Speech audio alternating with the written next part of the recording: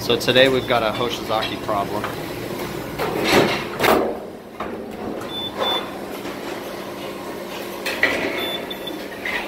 It's up on a 2-beep safety limit.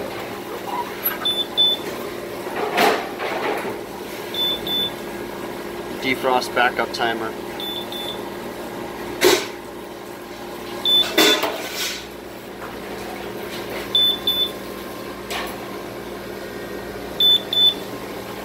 Right inside here, this back corner, it says alarm reset right there. We'll go ahead and reset that. Now I push the reset button and we're going to let the machine start its cycle over again, and we're going to watch everything and see what happens. One thing I don't like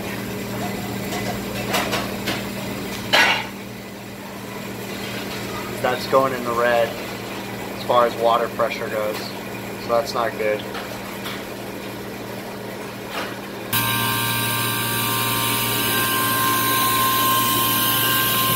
What do you know, we're frozen up. We're going to go through our checklist and figure out what caused this to freeze up, but the water pressure already looks like a problem to me.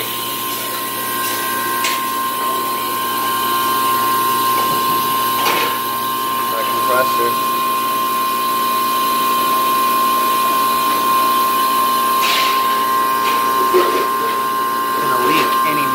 Not already leaking. Might already be leaking.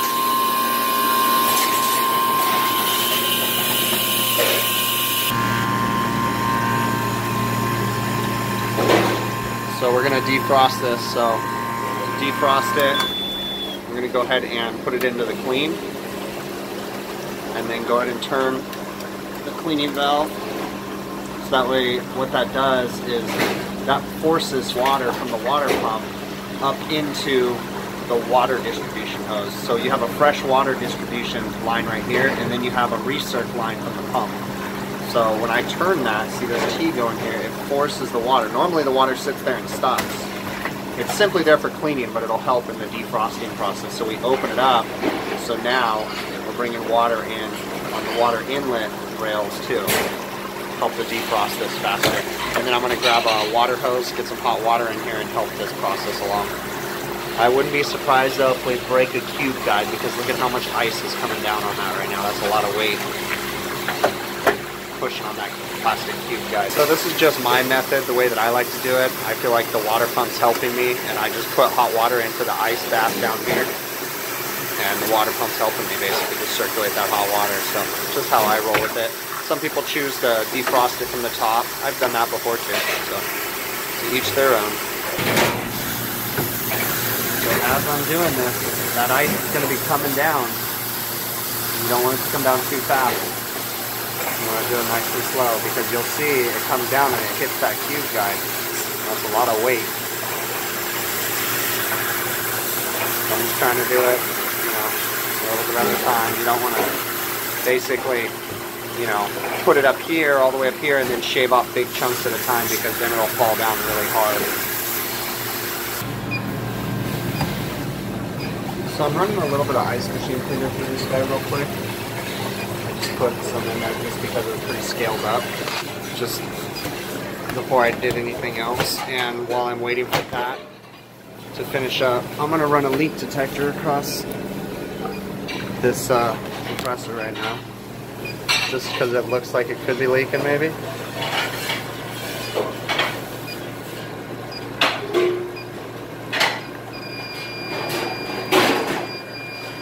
So the zero out.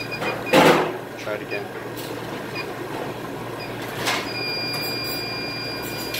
Give it one more shot. Yep, it's leaking underneath the compressor. If you need to drain these things on the quick, if the bin is completely empty like in my case, and I want to drain out all the cleaner, just pull off the pump hose, hold it very carefully, make sure all the clamps are on, and then turn the pump on. It'll pump out all the water. You don't want to let it cavitate for too long and run out of water, but that's the quickest way to pump these things out with water. So once I've drained all the water out, I filled it back up with hot water again. Be careful, I didn't put this clamp back on, so you don't want it to pop off and blow you in the face, so you gotta be ready for that. But I'm gonna go ahead and turn the pump back on, circulate it, and then drain it again. So we're just getting the hot water running through the machine. We're just rinsing out any cleaner. Go ahead and go to your cleaning valve and open it back up again. Just giving the machine a good rinse. We'll do this one more time after this. And then we'll run a sanitizer through it. And then we'll be ready to make ice. Okay, we're all clean now. So now what we're gonna do, because when I first walked up I saw that water pump, or that water filter went down into the red when the machine was filling. What I'm gonna do is I'm going to time this. This is a 5-gallon sump on this particular model. You have to pay attention to your model, okay? But this one has a 5-gallon sump. So I'm gonna start my stopwatch, and the moment that the water overflows through that overflow down there and starts coming out the drain is when we've hit that 5 gallons.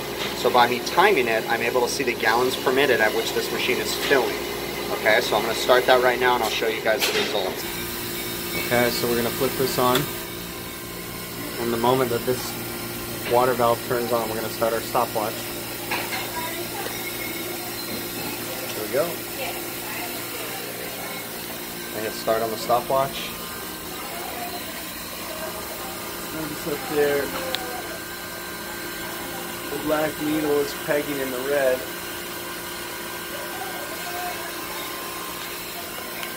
And what we're going to do is we're going to keep timing it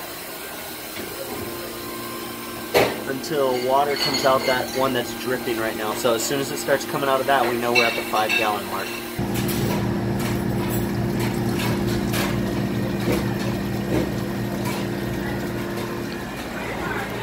That's it. There's our time. So now we can do the math. It's actually 250 because I pushed the wrong button. Okay, so I turn the machine on.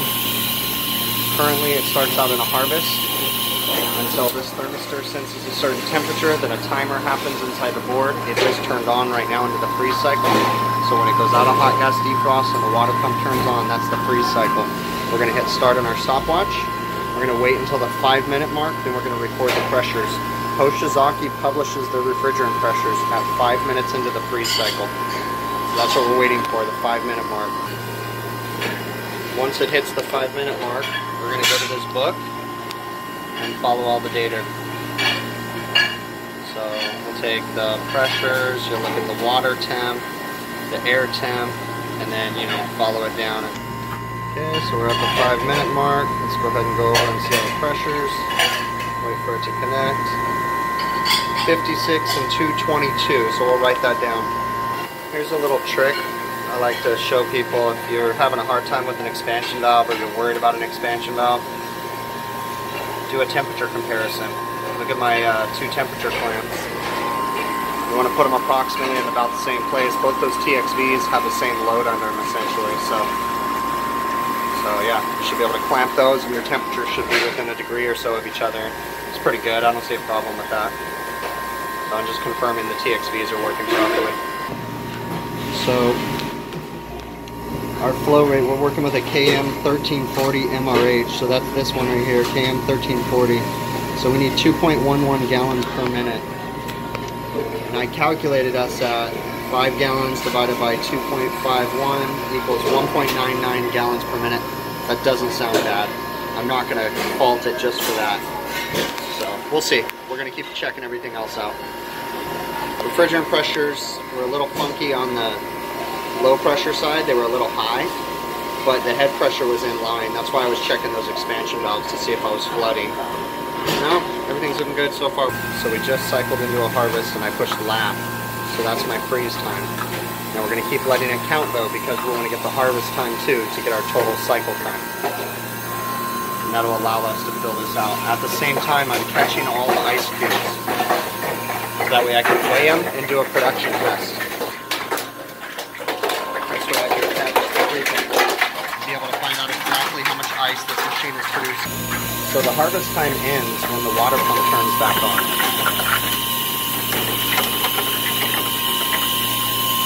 So we're just going to wait. So what's happening here, we're currently waiting for the water pump to turn back on to end the harvest, or to signal that the harvest had ended. But what's actually happening is the the machine is filling, or feeding hot gas, and that hot gas valve right back there into this evaporator, and then it's monitoring the temperature on one of these outlet lines with this orange thermistor right here. And once that thermistor sensed it, then it knew it was time to end the harvest, and we're going to go ahead and hit lap and then stop. So we had a 31-minute freeze cycle and a 3.4-minute harvest. So now we're checking the production. So this is my total batch weight, including the pan that I caught it all in. 30 pounds, 8 ounces. So now we're going to dump the ice out and then reweigh the pan, so that way we know exactly how much ice we used. Okay, so now we weigh the pan empty, and then we subtract the two, and that's our total batch weight. Okay, so in the book it tells you how to do a production check, but essentially you're going to take your total cycle time, 34 minutes, that's the harvest plus the freeze, okay? You're going to take 1440, that's the total minutes in a day. You're going to divide that by 34, which is the total time it took to make your cycle. So that equals out to be 42 cycles per day. Then you're going to take your batch weight, 27 pounds, times the 42 cycles per day. And I come out with, this machine is right now producing 1,143 pounds per day. And it is a 1,340 pound machine. So that's 1,100 pounds in 24 hours. And it's rated at 1340. It doesn't sound horrible, but we do know that this machine is low on charge, okay? So far, this is the production check, that's the water check. The next thing I'm going to do is I'm going to check the bin thermostat to see if that's working properly, so I'll show you guys that. Alright, so we're going to do a bin thermostat test. So this is our bin thermostat right here. Okay, and essentially we're going to take ice and we're going to put it up on the bin thermostat, and we're going to time how long it takes to turn the machine on and off. Okay, I'm essentially going through Hoshizaki's freeze up checklist, and I'll show you guys that. I'm just doing it in my head, the steps, so we're going to test that right now. So to test that, we're going to put the unit into a wash cycle, so just the water pump is ready. Let's go ahead and do that. Okay, water pump is running. And you're going to grab a scoop of ice.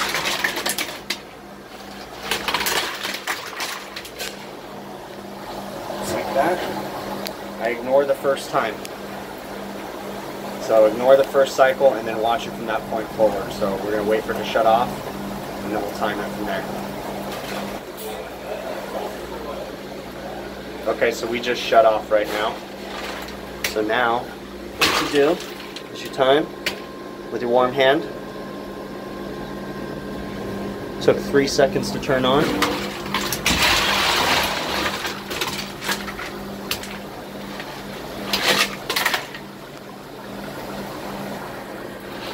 29 seconds. That's not good.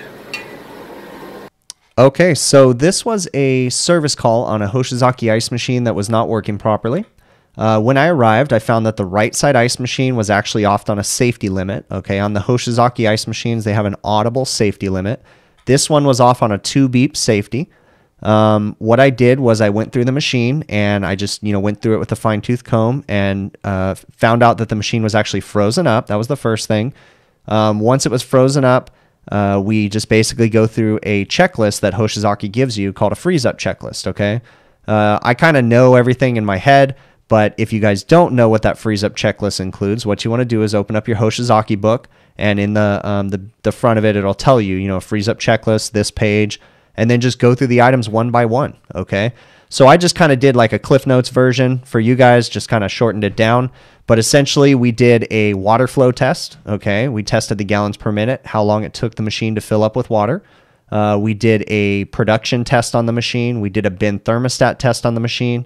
Also found that the compressor was really rusted out and leaking on the bottom, so we did a leak check on it. And, we just went through everything, okay? I give some tips in here on how to, defrost the machines and my method, what the fastest way I think is. That's not necessarily the only way to defrost these machines. Other people have their ways and they work just fine, okay? This is just the way that I like to do it. Important one, though, is to note that water test, okay, to see what the gallons per minute of water flow is coming into that machine, because the gallons per minute really is important when that machine is operating properly. Now, I don't know if you guys caught it, but another thing to always pay attention to is the size of the water lines coming into the machine. You'll start to notice a trend that a lot of people do not follow what the manufacturers say. If you open up the Hoshizaki book, they will actually tell you what they recommend for water line sizes coming into that machine. Being that that was a 1,300 pound machine, off the top of my head, I know it was a 3/8 water inlet, and a 3/8 I don't think is big enough for a 1,300 pound machine. Okay, so that will also affect the water flow coming into the machine. But also, like you guys saw too, their water filters were actually getting pretty dirty too. So I told the customer to go ahead and they use Ecolab to change their water filters. So I told them to go ahead and have them come out there and replace the water filters too. Now, I went through like a whole checklist because I always look at the big picture, like I always say, okay? But this customer, after I reported everything to them, they actually decided to replace the entire machine. They do not want to repair it. They're going to go back in there. They're actually going to replace both of their ice machines and put 2 brand new machines in there on one bin, okay? And eliminate. They really do have a bad setup because that location is located out in the desert, and one of those machines is a remote, and then one of them is self-contained, and it's just hideously hot in front of that ice machine, and it's wintertime right now. But it's because of the self-contained machine. It's just recirculating the heat, and it's just kind of silly. So we're going to get 2, more than likely, Manitowoc Quiet Cube machines in there that'll be remoted onto the roof, and everything will be good after that, okay? So, thanks again, guys, for taking the time to watch this video. I really, really appreciate it.